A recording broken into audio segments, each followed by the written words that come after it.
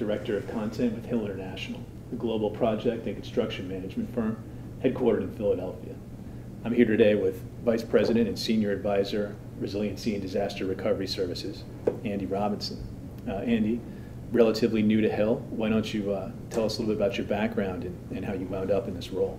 Sure. So I started working in disaster recovery about 13 years ago with Katrina. I was assigned to be the Executive Director of the Program Management Office for Katrina, very large housing project to rebuild there in Louisiana. I then did work and managed a division that did this work all over the nation. And we did work in Sandy with the housing programs there.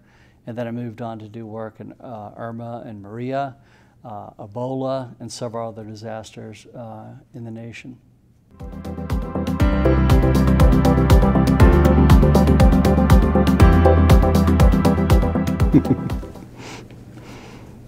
Andy, we're sitting here talking. It's late August 2021. We have record-setting wildfires in California, right. Serious floods in Central Europe, ongoing issues with COVID. How are we going to both recover from these disasters and make future infrastructure projects more resilient? Well, to be blunt about it, it's going to be very challenging. And it's not only that we're continuing to have these disasters, they seem to be getting worse. There used to be something called the 12-year hurricane life cycle. So every 12 years, Category 5 hurricane would strike the U.S. We expected that to happen. Clearly now that is broken. They're hitting with more frequency each year. In addition to that, we have right now, as we sit here and speak, Chris, we have the largest California fire, the Dixie Fire, burning still out of control. This weekend in Waverly, Tennessee, a new phenomenon is cropping up called the microburst, where in a short period of time, it rains almost on a permanent basis. And they had 17 inches of rain in less than 24 hours, killed 22 people, still many missing as we speak here today. And a hurricane hit Rhode Island. So clearly things are different. I'll just say it that way, that things are different. And they're challenging for the states and the recipients, the sub-recipients out there to react to all of this.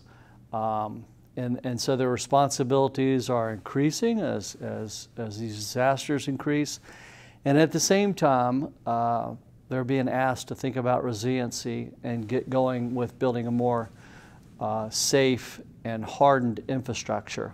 So it's very challenging times, and a lot of professional support is required and needed to help pull this off, to make this happen. And I think Hill's got some of those skill sets.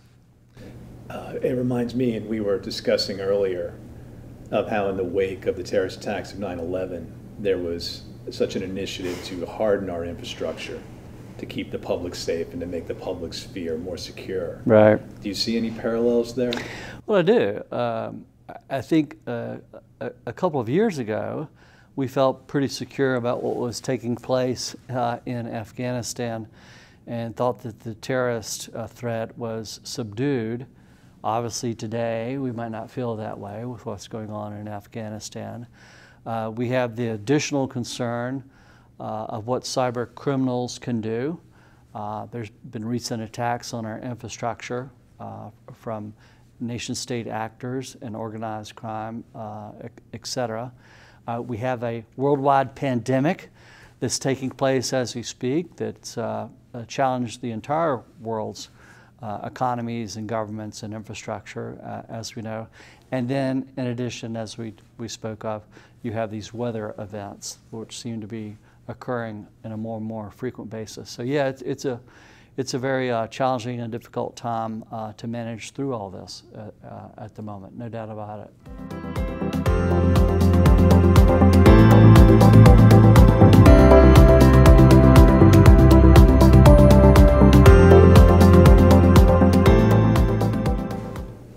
What are some of the opportunities you see your resiliency and disaster recovery clients sometimes miss? And how could they better recognize those opportunities to drive success? Let me first of all say I'm totally sympathetic to the difficulty of the job. They're sometimes influenced by political winds. People are never happy in a disaster. Think about it, you know, their houses, their livelihood have all been threatened. Oftentimes their communities are washed away or blown away, et cetera. So it's a very difficult, emotionally intense environment that they're working in. And so I would tell you that in that situation, the first piece of advice I would give them is don't get too focused on just the money and just the programs. Do have an eye on the stakeholders. It's a multi-stakeholder environment. Carve out some time for the seniors to participate, communicate with, and listen to all the stakeholders. That's a lesson I was taught early in disaster recovery, and I think it's a very important one to take forward.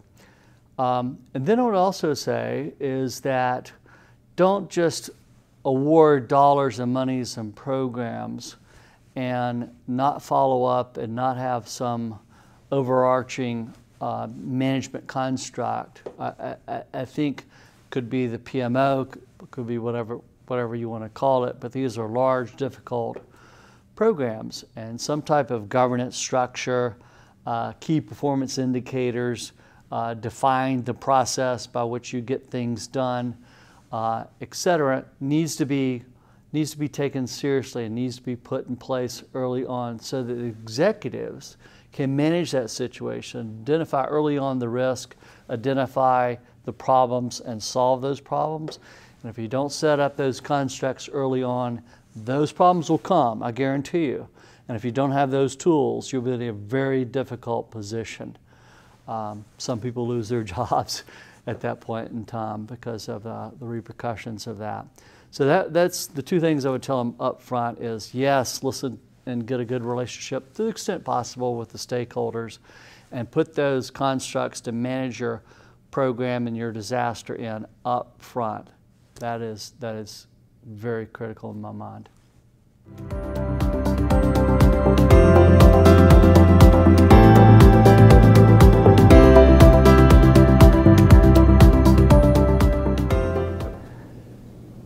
We're recognizing, I think, across the entire world, the importance of maintaining and developing our infrastructure. Right. As governments from the Middle East to the European Union to here in the United States address this generational issue. Right. How are these agencies, both grantees and the funding agencies, going to make sure that these infrastructure projects incorporate strong resiliency principles? Right. So the good news is those principles exist, and most of the people that build the highways and bridges, they know about them, and they have been incorporating them in the recent past. I remember doing white papers with George Washington University in the 07-08 period on the concept of resiliency. The good news is that through the infrastructure, and they planned in resiliency, but also through the FEMA and HUD programs, there's more money for resiliency than ever before in our nation's history. The challenge is that there's also more disasters, and so folks are going to need to change the wheels of the car while the car is going down the road, but we have to do it. We'll never have this opportunity with the funds again, and we need to get prepared for the next event because it's surely coming. So I think a lot of, as I talk to clients out there, they're struggling with the workload, and they're looking for professionals that could help them with the applications to access some of the grant dollars. They'll then be looking for the help to implement and make sure that the dollars are spent wisely. And so this is the sort of the charge of the day for the resiliency professional, be it in infrastructure, be it in emergency management, wherever. The good news is that these concepts work, and we now know that.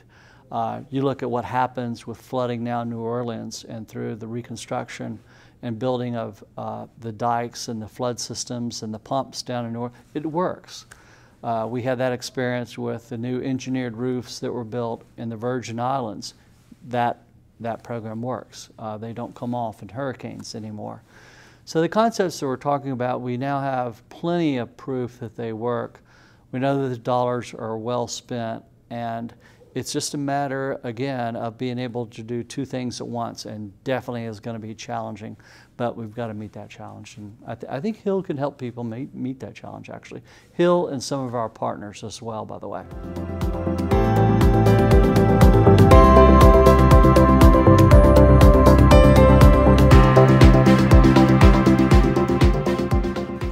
Resiliency is going to be a very important topic, whatever form the U.S. infrastructure package takes. Right. What does the future of resiliency look like in the U.S.? Well, the country needs resiliency to be very successful. The reasons are pretty simple. I mean, last 5 years there was 81 multi-billion-dollar disasters in the country, $630 billion in damages, and over 5,000 deaths. So with the simple math of what's taking place out there, looking like things are going to be on the increase in that regard, we need resiliency to work. We need to take these infrastructure dollars, we need to take the resiliency dollars, and we need to put them to work to prevent some of that from happening. It's going to require planning. It's going to require some design and engineering type work. It's going to require a lot of program and construction management work to make sure that that all happens.